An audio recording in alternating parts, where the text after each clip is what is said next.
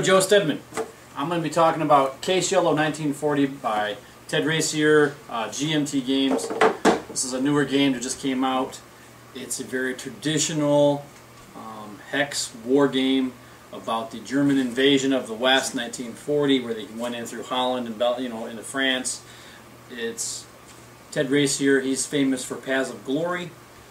It's a good quality production game. I'm going to show you all the different pieces that came in it, and give you my thoughts on it after that. So let's zoom in and I'll show you what's in the game. Alright, so what comes in the box? So we got, let's go with the rules first. You got the rules, good quality color production. How many pages are there? 23 pages of basic rules with introduction and examples of play and full color pictures. Laid out in traditional war game way with the sub-points and the numbers and all that. Then you got the playbook, which has got there's 4 scenarios in the game. The 4th scenario is this one here, which is the learning scenario, which comes with a little card, and you actually use this card map, which is kind of neat. So you got the 2 rule books. You got player aids. You got 2 main player aids. These are cardboard. Your terrain effects, your combat CRT, like most war games. You've got the odds table, airborne landings, just all the things. And like I said, I think I said before, this is a Ted Racier game, so there's lots of little fiddly things that you're going to have to try to remember as you're playing. So you got those, a couple dice. Let me zoom in on these counters here, honey. So it's just your traditional cardboard counters. These are the activation counters. These are going to be in a cup. Some of them will say move action. This is a German move action.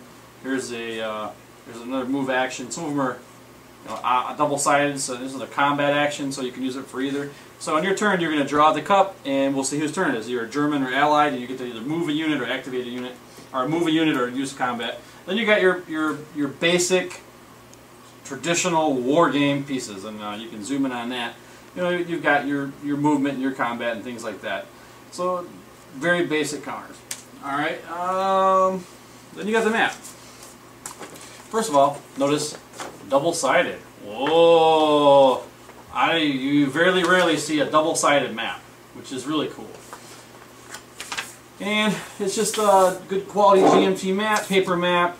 Put a piece of plexiglass on top of it, and it's got the different ways to keep track of things. Hexes. Nothing too fancy here, but I like how it's got a map key on it and a turn track and victory point track and tables for surrender tables and everything you need. Good quality map. So I think that's it for components. Alright, so there you go. Case Yellow. It's a good quality design. It's just long. For what you get, it's kind of like sitting down to a big long Thanksgiving dinner. You've waited all day to eat, and you sit down and mom brings out a pizza. But it's a good game.